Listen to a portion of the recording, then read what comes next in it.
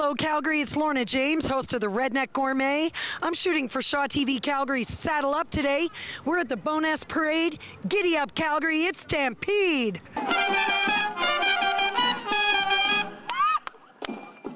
All right, I'm here with Harold Graham, founder of the Bowness Parade 27 years ago. How you doing, Harold? I'm doing great. It's one more parade.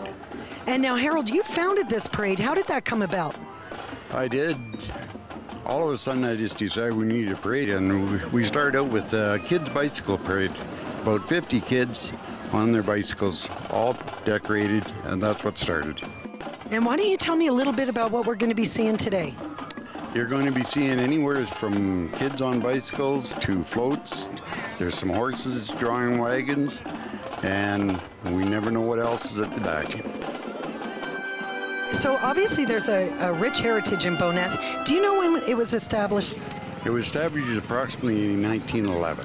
1911? I believe so. I'm getting that off the sign behind me.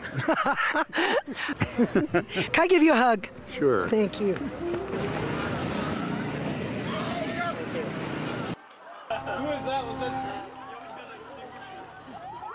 Okay, I'm in front of the White Rose Kitchen and the Coal Shed with Alberta and Dwayne Ennis. Now, I understand the White Rose Kitchen is a full, it's a chef-driven vegetarian restaurant. Is this correct? Absolutely, yeah. It's chef-driven vegetarian food. So you're the new kid on the block. How do you feel about the changing face of Bowness? And I'm wondering what brings, well, the culinary power couple of Calgary to choose Bowness as a location. Why was that? Bowness is an awesome neighborhood for so many reasons, and it's just getting even more so. The people who live here are eclectic and vibrant, and the businesses are reflective of that. And we just can't wait to be a part of the community.